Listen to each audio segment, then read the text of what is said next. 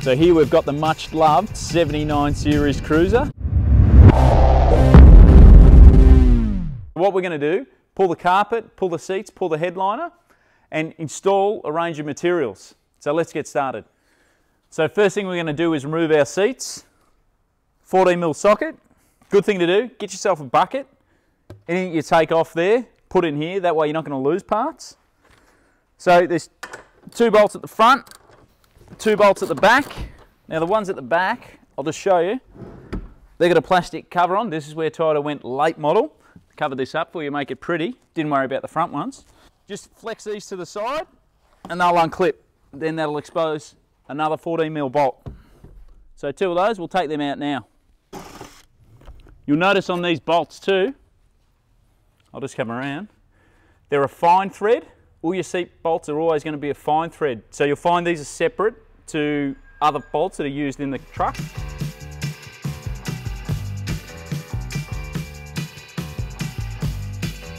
So our rear seat here, they've got these small caps on it. I've taken the one off the other side just to show you how this comes off. So what you want to do is flex the clip this way and then try and pop the top off, roll it off. So we'll do this one here for you. So we'll flex it and you see little tags at the top. We're going to come up at the same time. Let them snap just over. And that's the guy there, you're trying to be careful not to snap him. If you get those guys over, he'll come straight out. And then a couple more 14mm, we'll pull them out. So you might have to crack the bolt here, either with a socket or with a spanner.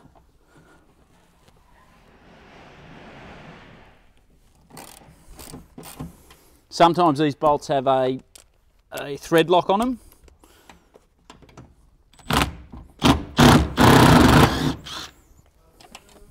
Go do the next one. So we've flipped our rear seat forward. Under the carpet here is another bolt. So this little plastic cap, if you just squeeze it, you'll be able to pull it off. All I've done is squeezed it and flexed it like that to get these little teeth to snap off. And then we've got more bolts in there. We'll undo these and then we should be able to lift this seat out. So we'll pull our center console out. You can see there's 1, 2, there's a screw in the front, a couple of screws at the back. We'll start undoing these.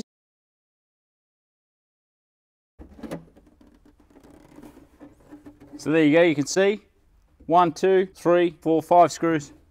Console's out. So there's 3 screws holding the cup holder to the base support. 1 from underneath, which goes in there, is up that way. 2 on the back or the front side of the mount that you can't see until you pull it forward, which screw in there and there. Once you've separated those, you've got access to this guy. You can get the power supply out of it. It's just one little tag there, press that in, pull that guy out, then you can remove these 2 from the truck. The carpet's almost ready to come out. We've just got to remove the sill trims. As you can see, this is the one from the driver's side. It's got 4 clips in it. Now these clips, they're flexible, they're not brittle, you won't snap them, but the easiest way to get these guys off is just a quick shock. Don't try and bend them slowly. You're better off just getting your fingers underneath. You don't want to use any screwdrivers or tools under here. And just give it a yank. Move down, you can feel the next clip. Next clip, next clip. We're going to do the same thing to the back one. Just give it a quick snap. That way you're not going to leave any screwdriver marks in it. The carpet, so we want to just unbolt these 2 seat belts. That guy's got a plug there, so just press him in, pull him out. All this guy will do will read your seatbelt warning light to say your seatbelt's not plugged in and start beeping at you. So you can keep these bolts in this mount. You can see they've got this retaining sort of captive washer. That'll stop that from falling out so you don't lose it. Note that the driver's side one had this mount running rearward of the car. Passenger side doesn't seem to have one. Be careful not to lose that washer. It's like a spring-loaded washer. So we'll just spin him back on. So your kick trim's down here.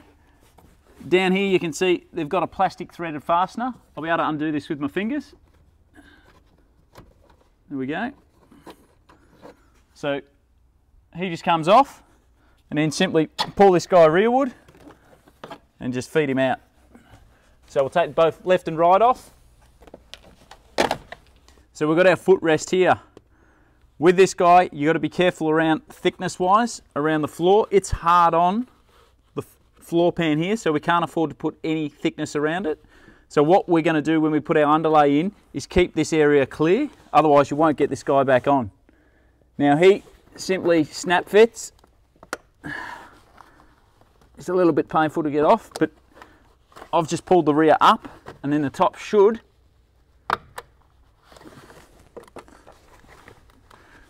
get in behind there. So your footrest here, there's two threads.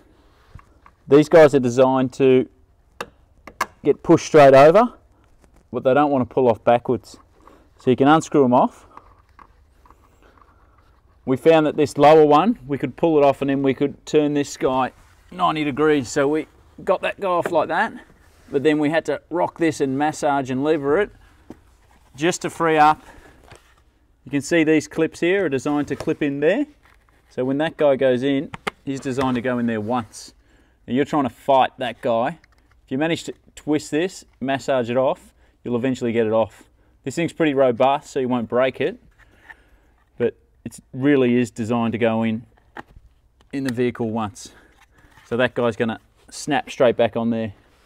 But keep in mind that clearance, there's nothing under this floor, so we're a bit limited on what we can put in this footprint. So to get the carpet out, we've got to remove this guy.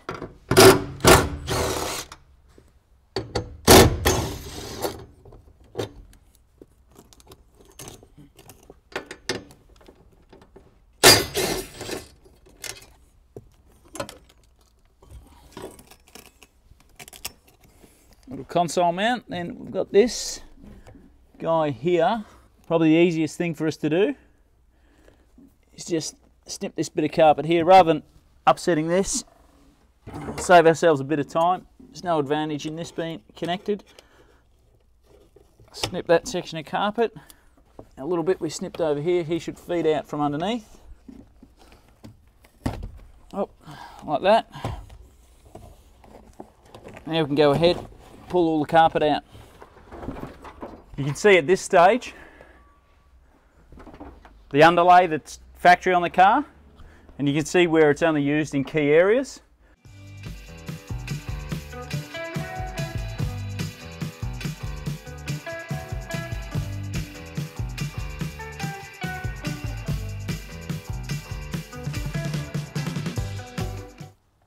So we're going to take the headliner out now. We're going to have to take these seat bolts out, this grab handle, this plastic cover, just squeeze it and you'll find a little button and you can just rattle these out.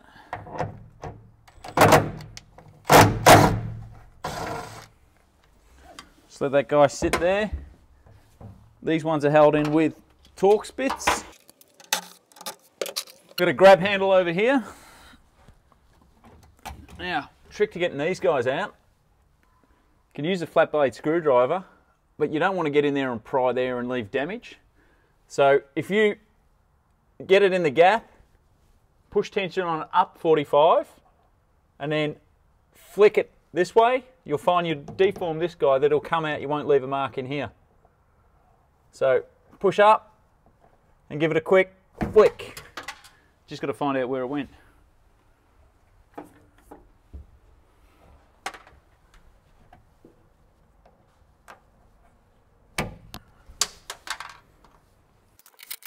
So you can see on this guy, no witness marks.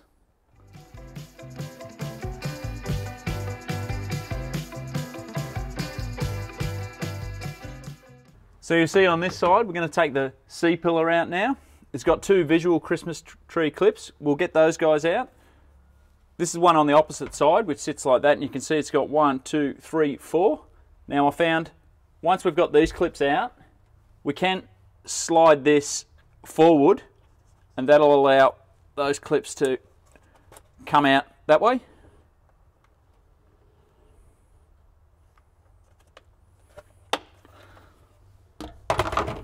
So we'll get under this clip here. Just need to get an edge of it up. Get underneath with this guy. Lever him out. That's him. Same up the top.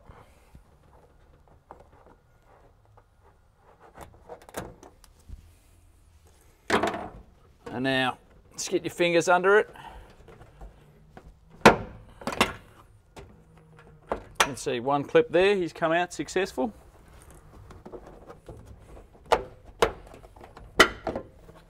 There we go. Now we can take these guys out.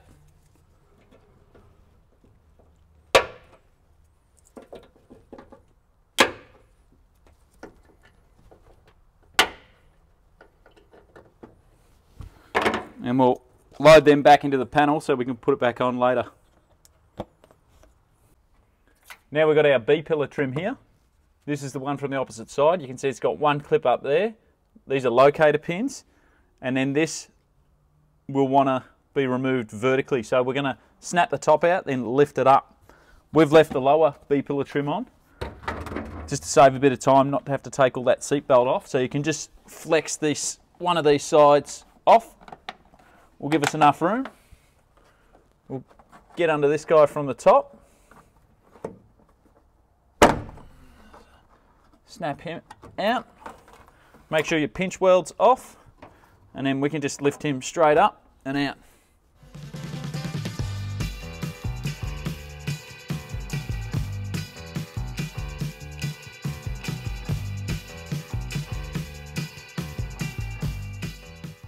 So we've got our rear vision mirror here. You can see a giveaway under here. It's got a part line here, which looks like this is a cover. Another way to see the difference, to know how to get in there, is you can see this panel's got a texture, this doesn't, which means it's manufactured as a different piece. So the easiest way to get this guy off is I just got the lever under the side, flex that out, and that pop that clip in there, comes straight off. Then we've got two screws up here to pull it out.